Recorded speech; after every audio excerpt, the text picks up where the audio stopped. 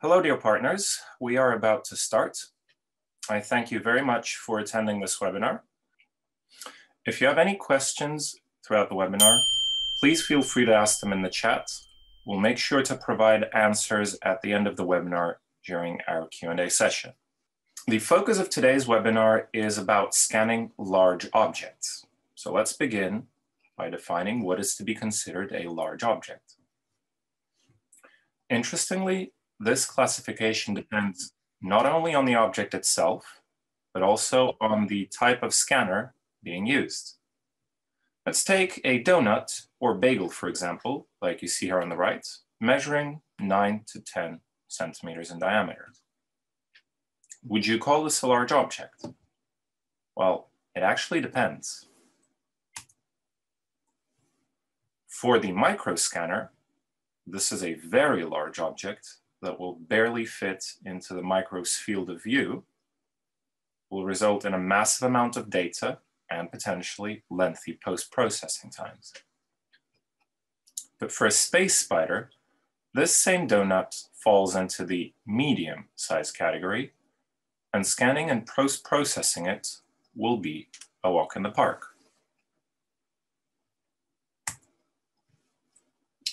And as for an EVA or LEO scanner, the same donut will be considered a small object. So in reality, the object size is very relative depending on which scanner is being used for the job.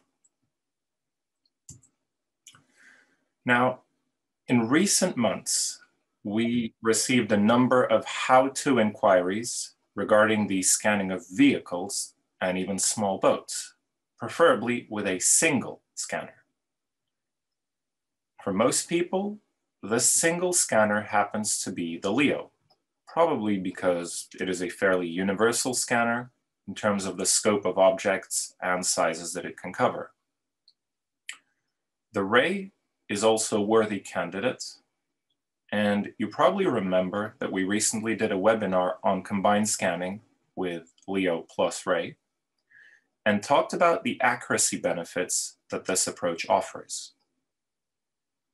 But for some customers who are only doing a one-off large scanning project, their single project doesn't always justify the acquisition of a Ray. Alternatively, the ACON scan reference or hexagon DPA photogrammetry kits are also an option for improving the accuracy of large LEO scans. While the additional cost is minor, these kits are a bit of a hassle to use. Therefore, they are mostly and primarily used by customers who either use targets in their workflow anyway, so for example, that would be automotive design and manufacturing, or customers who just really need that additional accuracy. So in short, the LEO is the weapon of choice for most customers aiming to scan a large vehicle or boat-sized object. Knowing this, we LEO scanned and post-processed a couple of vehicles in preparation for this webinar. I'll be showing you these today.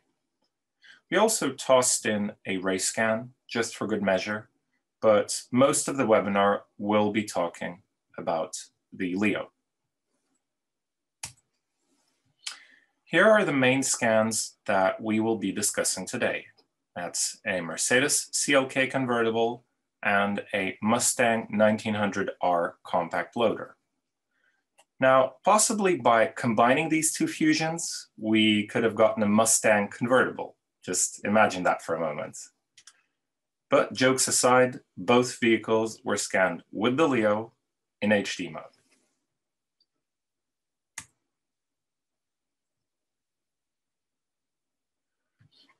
The approach that we used for scanning these vehicles was fairly simple and is applicable to most, if not all, vehicle scans.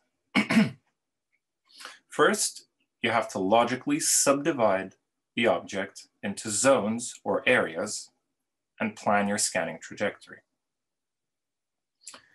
Then you must spray any difficult to scan areas of the vehicle, add features if necessary, and you need to plan ahead how you're going to scan inaccessible areas. Next, you must adjust the Leo settings to match your requirements. Then you pick up the Leo and you start scanning. And of course, finally, you should transfer the scan data to a powerful PC and post-process it.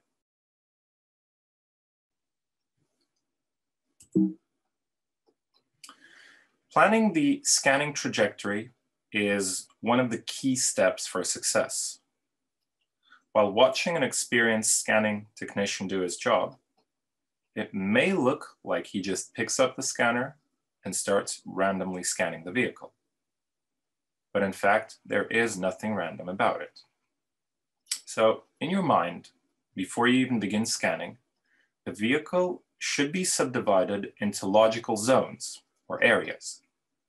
These areas should not be too large in order to keep the number of frames per scan at a manageable level. And don't forget to make sure that there is sufficient overlap between your individual areas.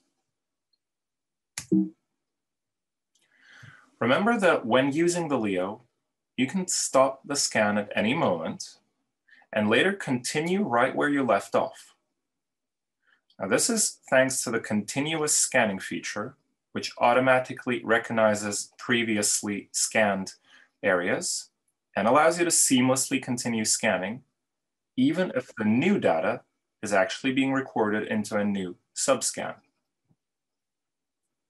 And this is exactly what I did when scanning the convertible. I would completely scan an area that I had laid out in my head. Once done with that area, I would briefly stop the scan. Then I would press the trigger again and continue with the next neighboring area.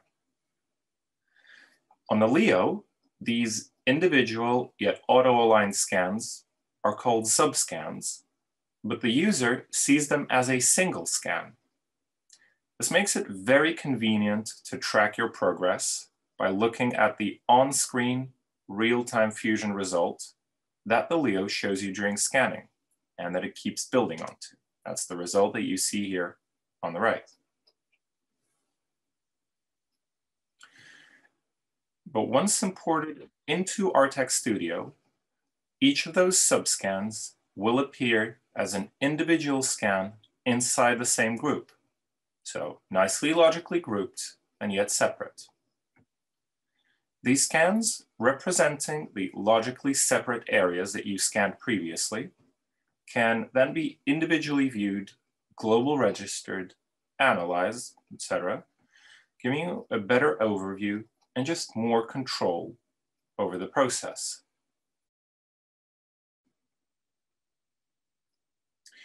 On a side note, I should mention some limitations of this approach. Stopping the scan, then pressing the Leo trigger to continue, creates a new subscan. But this is all still happening inside the same Leo project. So if your object is excessively large, this may later create issues at the import step. Because in the current iteration of the software, you only have the choice of importing and running the HD conversion on a full Leo project. You cannot selectively pick out scans from that project. So keep in mind your total Leo project size and adapt your approach accordingly. If the object is simply too large for importing within one project, then subdivide it into multiple Leo projects that can later be imported one at a time. In the case of this convertible, I subdivided everything into 3 Leo projects that you can see here. So project 8 is the entire front half of the vehicle, including the front half of the interior. So the driver and passenger seats. We're talking about the convertible here. Project 9 is the rear half of the vehicle, including the rear half of the interior. And then project 10 was scanned only after I had already imported and taken a good look at projects 8 and 9. It contains small elements that needed additional attention, like a section of the dashboard and the exterior edges of the A-pillars that support the windshield. I'll provide more details on this later on in the presentation. Also, please note that the massive file sizes shown here represent the entire raw data set, encompassing both SD and HD scans. I ended up importing only the HD data, which luckily was not quite as large as the entire data set. Scanning trajectory. So that's what we'll talk about right now. Scanning trajectory is just as important as the subdivision of the scanning object into zones or areas. And here is a real-life example to illustrate the difference between a good and a bad scanning approach. A long while ago, when the Leo scanner was just being released, I took it outside and attempted a scan of my station wagon. Considering that this station wagon is a good 5 meters long, you could easily call it a boat, hence making this experiment just as useful for people who wish to scan boats. Anyways, so I first started with the most mindless and unplanned approach possible. I began my scan on the left side of the radiator and walked around the car in a loop while moving the scanner up and down to generally capture the hood, roof, etc. Expectedly, the result was bad, because if you look closely at the radiator grille and the license plate in the top left there, you will notice that they are so seriously misaligned that they are stretched out to about 1.5 times their original size. But this wasn't the scanner's fault, because bad scanning approach equals bad result. So after pondering for a minute on what I had done, I tried a different approach.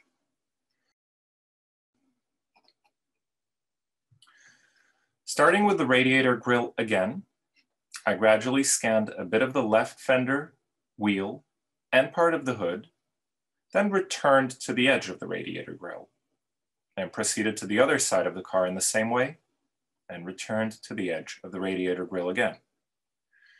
And using this method, which basically consists of regularly showing the scanner an area that it has previously seen, I gradually advanced to the back of the car. This sketch that you see right here with the arrows shows a rough representation of what I did. I mean, the arrows are a little bit exaggerated, so don't take it as an absolute approach to vehicle scanning. But the point is that this time around, the result was perfect. There was no noticeable error accumulation whatsoever. Processing the data in Artec Studio also confirmed that the scan had been a success. And the resulting 3D model of this vehicle can be found somewhere in our online ViewShape galleries. Now, here is an extract from one of our training documents, which explains in an easier to understand fashion what it is exactly that I was doing that made such a world of difference. Regularly returning to a previously scanned area drastically reduces error accumulation and data warping. Always keep this in mind whenever you're scanning a large object. And please do not scan in a loop, as I did on my first try. And here is a more interactive version of what you just saw, illustrating both the correct and incorrect scanning trajectories. I'll let you look at this slide for some seconds.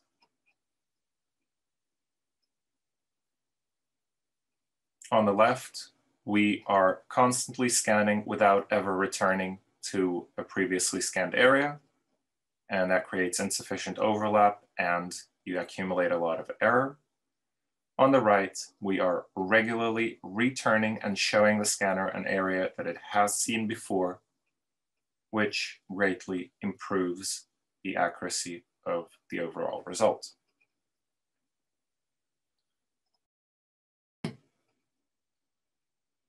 Continuing our workflow. Point 2, I'd say that there are three main challenges in this following section. Challenge A, the first one, is reflective surfaces. That would be the windshield, the headlights, and sometimes even the vehicle paint itself, depending on its color.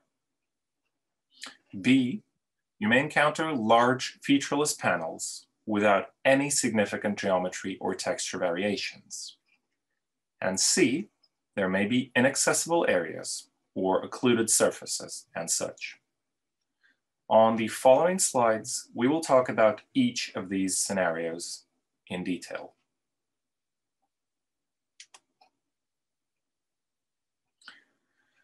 So any translucent or reflective areas should be sprayed. I think that's obvious. Preferably it should be done with a volatile self-evaporating scanning spray, which later allows you to skip the cleaning because it evaporates away on its own. While scanning the convertible, I tested a bunch of different scanning sprays. And incidentally, they all happen to be German made, just like the car that I was scanning. Here are the sprays that I used. There's an A sub blue, an A sub orange, and a number of Reflecon sprays. The A sub blue evaporates away in 4 hours, or at least that's what it says on the can. In reality, unless you apply an excessively thick layer, it will evaporate much faster. I would say that this spray is good for quick scanning jobs and experienced scanning technicians. The AE Sub Orange, which is a brand new product that AE Sub was so kind to send us for testing, evaporates in 24 hours, according to what is advertised on the can. In reality, it seems to evaporate somewhat faster than promised, but it does indeed stay on significantly longer than the AE Sub Blue, which allows for a no-rush scanning experience.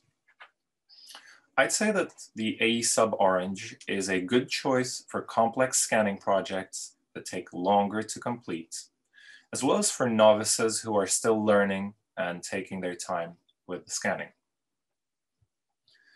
As for the Reflecon sprays, I had 3 different types at hand: a Tarnish 10, Tarnish 11, and Tarnish 12, as you can see them on the picture right here. So the Tarnish 10 was most similar to the AE Sub Blue. Possibly the nozzle was a bit better, allowing it to cover a larger area faster, but that's about it. The Tarnish 11 had an even better dispersion or coverage, but the texture was somewhat too grainy. While this is not an issue for the Leo, this would not be acceptable for the Space Spider. And then the Tarnish 12, it started out fantastically, producing a massive dense cloud of spray that rapidly covered a large area of the car in a decent layer, and that in just mere seconds. But unfortunately, the nozzle of the Tarnish 12 quickly degraded. It first started to spit grainy bits and pieces, and then clogged up completely, sadly with half the spray still remaining in the can. So I just guess that this spray wasn't designed to be used non-stop for a period exceeding, I guess, 1 minute. While it was working, I loved it, but sadly, it didn't last, the Tarnish 12. Finally, in order to avoid breathing in the spray particles when you're working with it, I strongly recommend wearing a mask, especially if you're working indoors in an enclosed space like I was.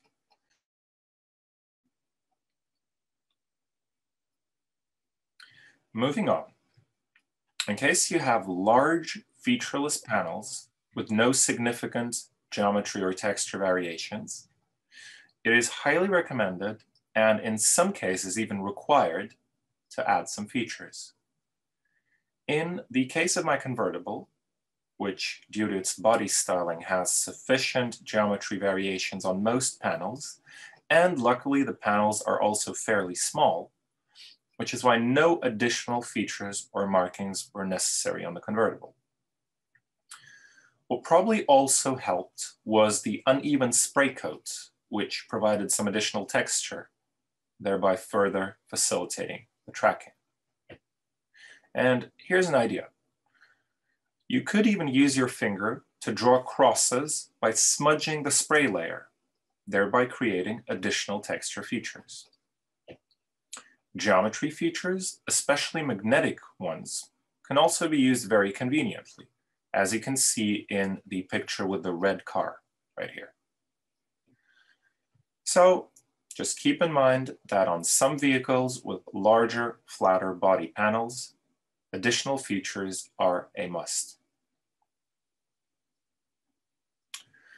Here is a picture of a vehicle that was completely covered in texture references prior to scanning. Now this was an experiment that we performed back in 2015 with an L2 scanner, so not something many will remember.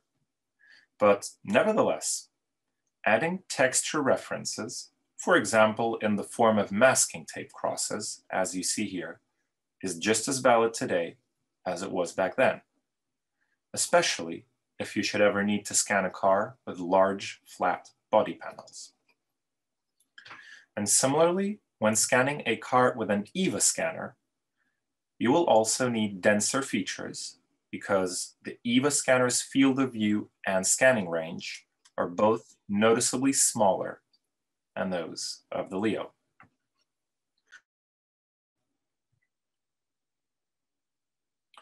Sometimes you might find yourself in a situation where you are not allowed to spray or sometimes even touch the vehicle that you're scanning. Just imagine a unique or historical vehicle, for example, or simply something very rare and expensive.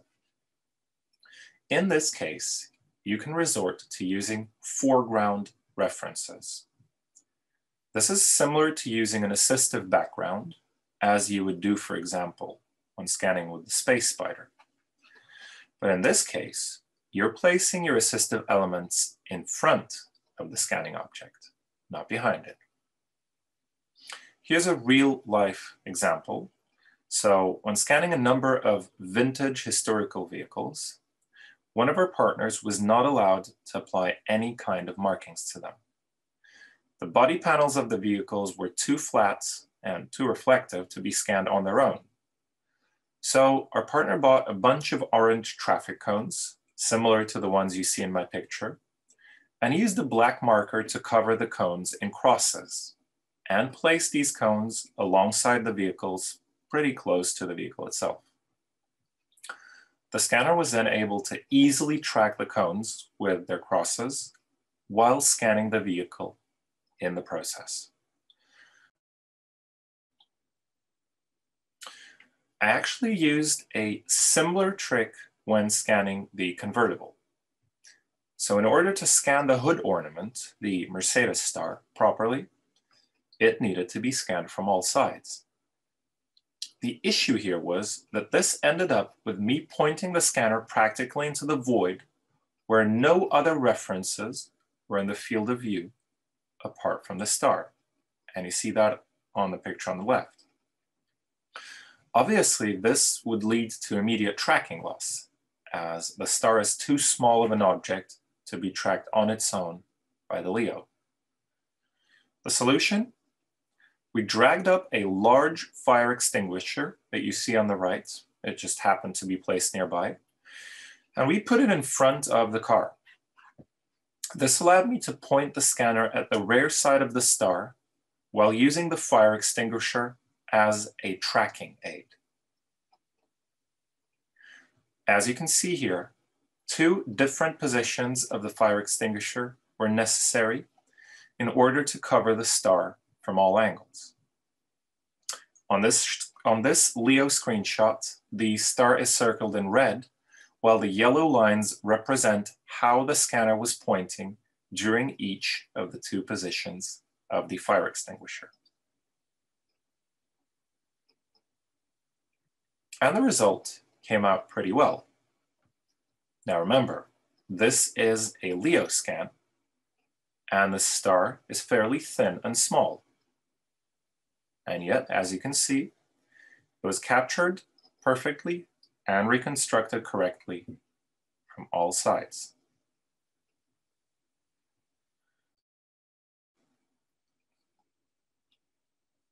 Next, we used a similar trick for scanning the top of the A-pillars that hold the windshield in place. So I asked Valeri, our photographer, to place his arm in a fixed position above the A-pillar, and I used his arm as a tracking aid while scanning. Without the arm, the scanner was pointing into the void, with the corner of the A-pillar not providing enough surface to ensure reliable tracking. With the arm in the picture, it worked like a charm.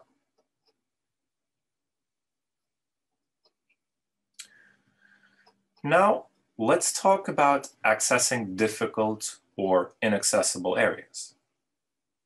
In my experience, these hard-to-reach areas are scanned last after the entire vehicle has already been scanned, but your approach may differ.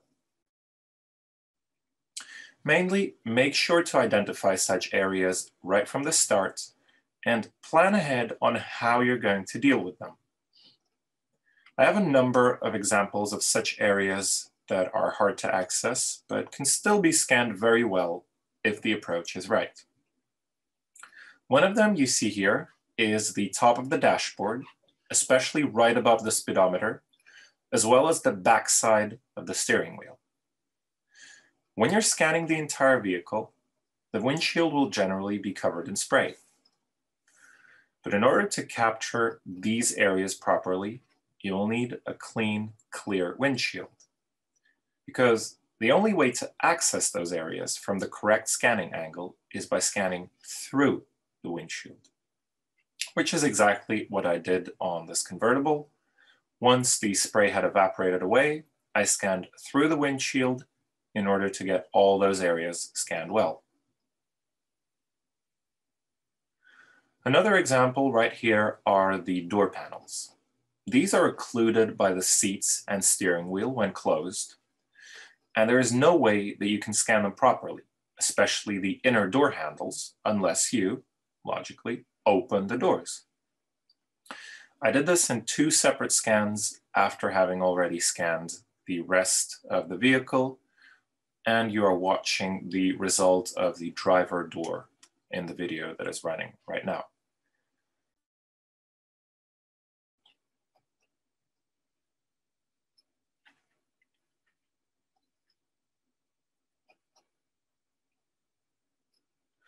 And here, yet another example, the footwells.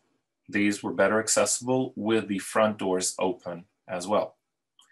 And as for the rear footwells, I moved the front seats forward in order to get better access.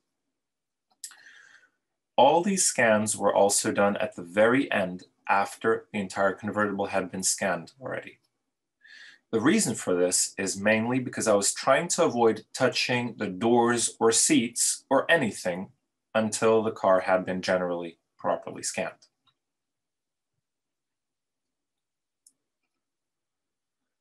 Moving on, let's spend a short moment talking about LEO settings.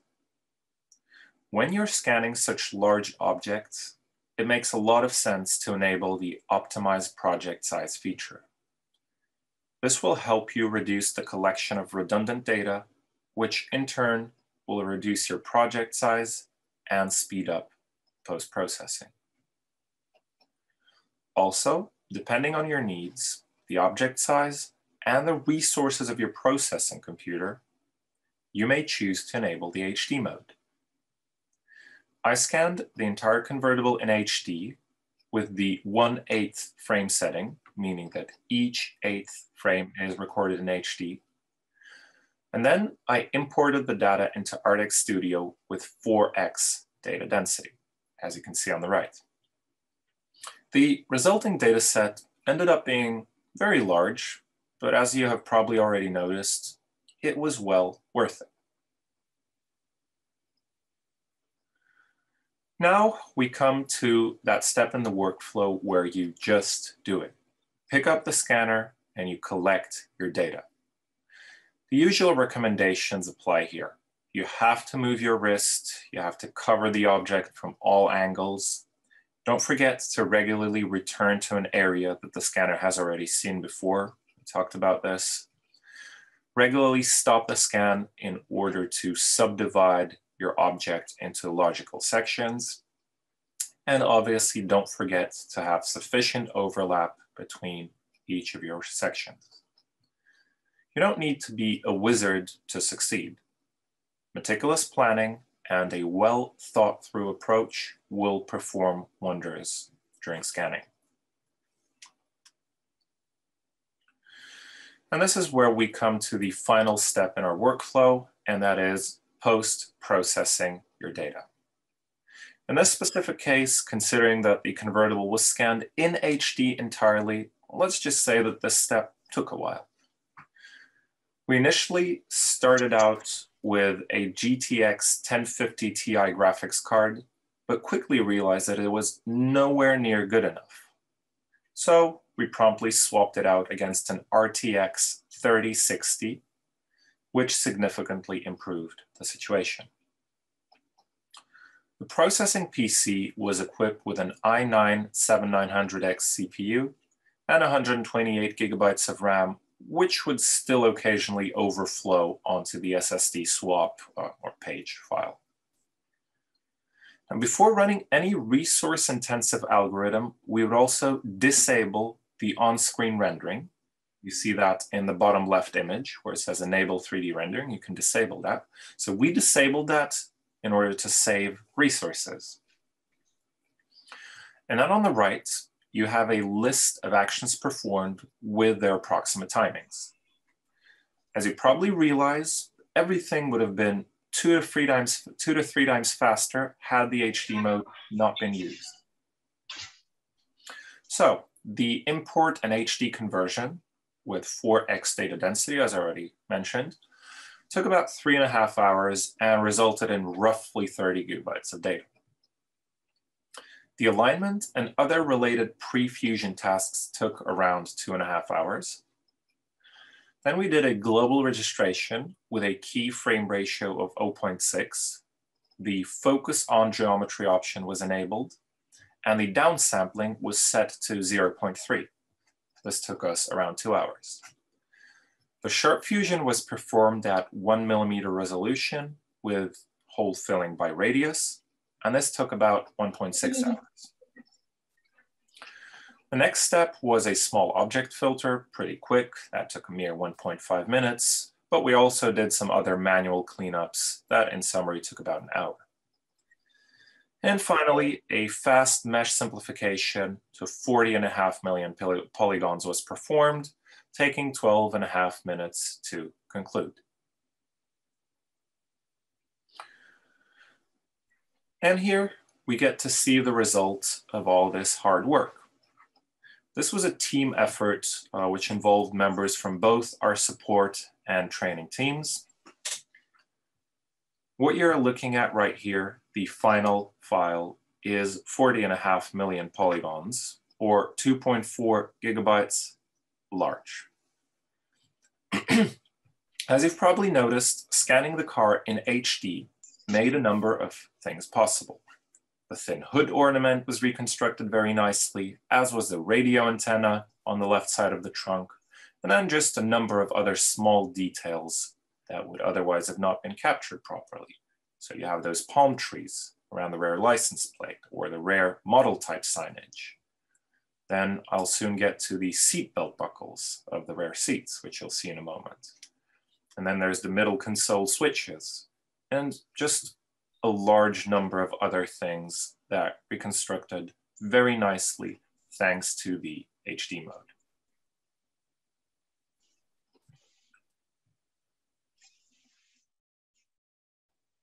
I'll let you finish watching this video. So I'm just panning around the car and showing you the various elements that are noteworthy. So right now here, just take a look at those seatbelt buckles, how those were reconstructed.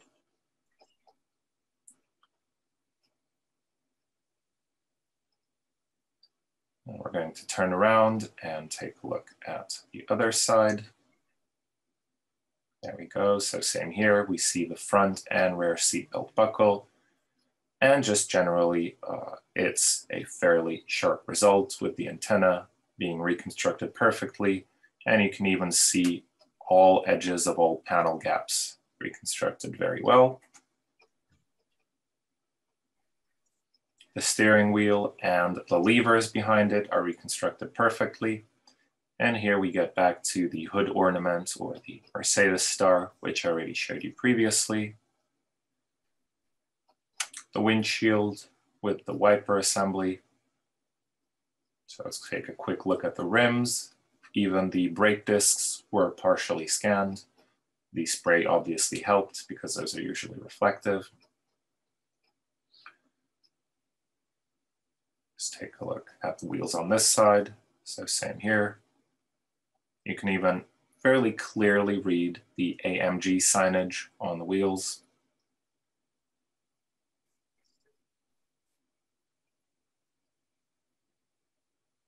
And here, another top view. You can even see the latches where the convertible roof clicks in when you close it. So yeah, that is the result that we were able to achieve. And as I suspect that for some of you, the previous video may have been lagging, I've also added some individual screenshots of the convertible. So here we have a top, side, and rear view. I'll give you a moment to take a look, but basically it just shows all the same things that we saw in the video. Here's a large screenshot of the interior.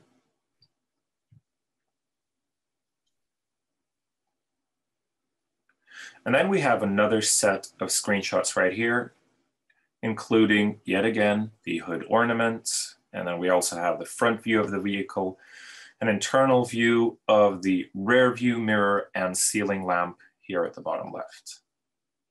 And on the mirror, those are not artifacts, those are garage door opener buttons.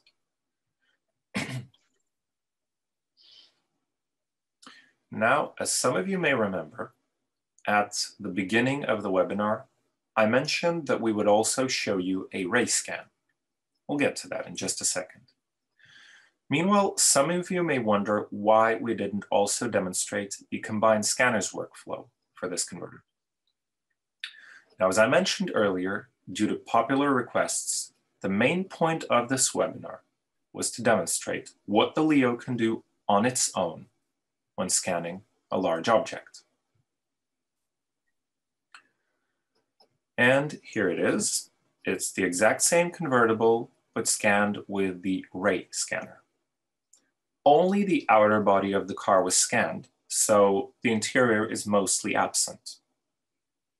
7 scans were made by placing the ray in different positions around the car. These scans were aligned first manually by point pairs, and then global registered by geometry ray. And finally, a sharp fusion was done.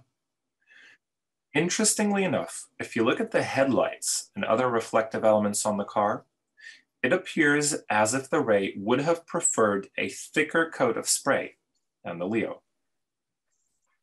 Now, this specific ray model does not boast the high resolution and beautiful detail that the Leo HD scan had, but let's not forget that the ray offers great advantages in terms of accuracy, and it can be used as an accuracy skeleton for Leo data in order to reduce any error that the Leo may have collected over distance.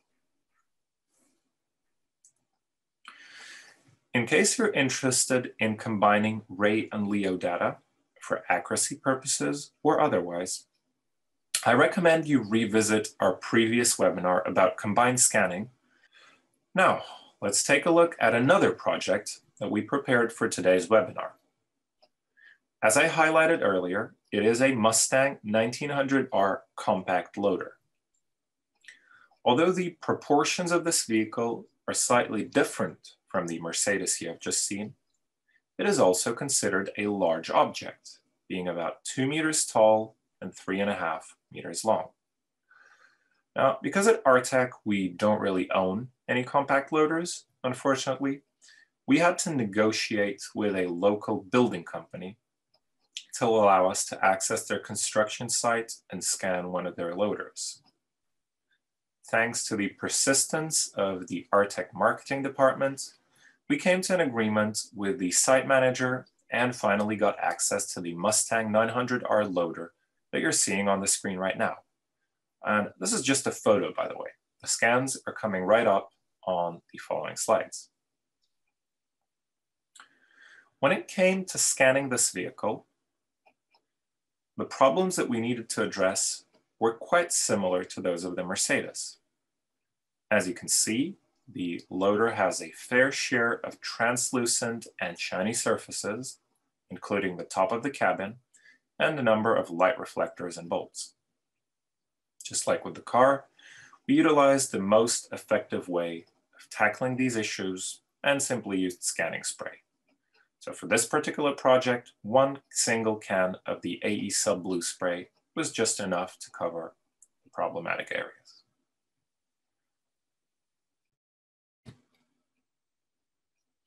Among other challenges that we faced, I'd like to mention that there was a great amount of hard to reach areas, as well as a certain number of hard to scan geometry, such as the back grills or vents and the protective side nets.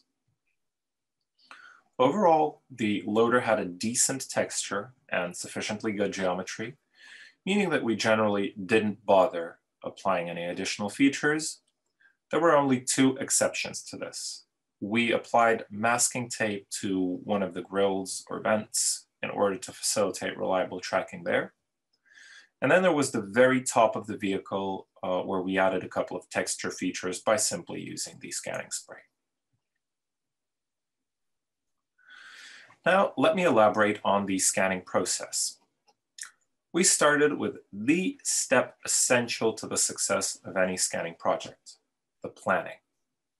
The entire object was subdivided into 13 separate areas, namely the wheels, which is one scan per wheel, the lower parts of both sides of the vehicle, that's one scan per lower side, then the upper parts of both sides of the vehicle, that's again one scan per upper side, the bucket that you see pictured on the top right here, then the front with its glass, wipers, and headlights, the lower part of the backside, the upper part of the backside, and the top of the cabin. That is the subdivision that we planned for this object. And again, I cannot stress enough the importance of proper trajectory planning as well. Although we did a good job at separating the object into this number of smaller areas, it was still absolutely essential to come up with a suitable scanning trajectory for each one of these areas. The aim is, simply put, to capture their entire surface, ensure proper overlaps between the areas, all while avoiding accumulating too much data. Before I show you the complete final results, let me bring your attention to a couple of areas that we are particularly proud of. Check out the smoothness of the front glass and the fine detail on the windshield wiper arm. Even though we didn't spray the front part too heavily, thanks to the HD mode, we still managed to achieve a pretty impressive reconstruction quality. The wheels look quite nice in this image, but the main eye catcher of this area is the thin sheet metal of the wheel arch, marked with red arrows. And now, ladies and gentlemen, please welcome the Mustang 900R compact loader in its full digital glory. It took us about 2 hours to scan the entire vehicle.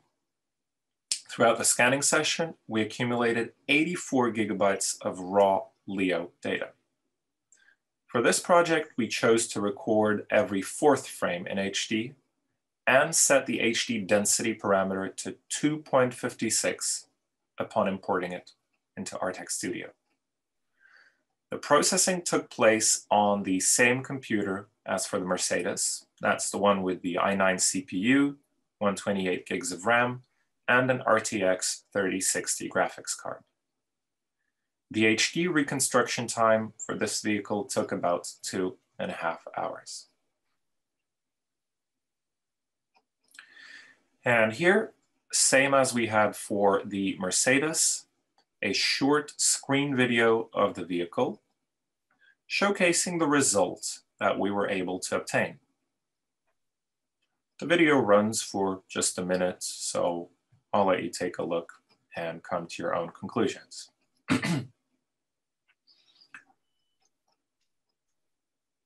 I can see the bucket, the front windshield wiper assembly that I showed you earlier, the wheels, those little hydraulic pipes above the wheels that were reconstructed perfectly, bolts on the wheels.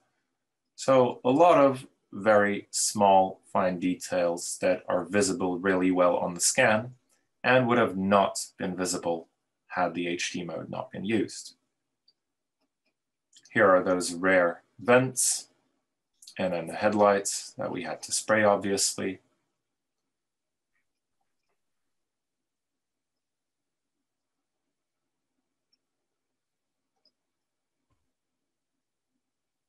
Okay. And that was all the material that we had for today.